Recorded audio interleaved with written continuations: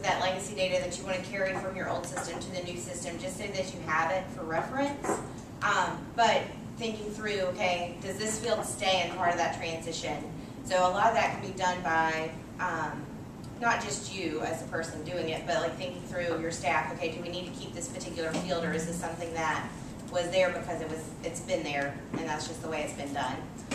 So thinking through that mapping process is probably one of the things that took us the longest amount of time in the end, and like looking back at it, because we were at first going to say, okay, take everything, because why wouldn't we? That's our data, but at the same time it was, you know, okay, well, does that really make sense? And then it allowed us to flush out some things that weren't necessarily as important to us anymore.